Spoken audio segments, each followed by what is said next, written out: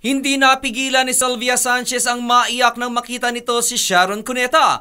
Aminado si Sylvia na certified Sharonian siya kung kaya't hindi niya napigilan ang kanyang mga luha dahil sa tuwa ng sorpresahin siya nito sa TV show ng DOS na Magandang Buhay. Ayon kay Sylvia, si Sharon ang dahilan kung kaya't itinuloy niya ang kanyang career sa showbiz 3 dekada na ang nakararaan. Anya, nasa Mindanao pa siya noon nang mapanood niya ang pelikula nitong Sana'y Wala ng Wakas kung saan sinabi umano niya sa kanyang sarili na gusto niyang mag-artista.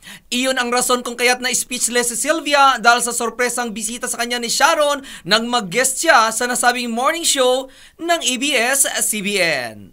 At yan aking balita. Ako naman si RH43 Rocky, ang inyong kaliga sa mundo ng showbiz.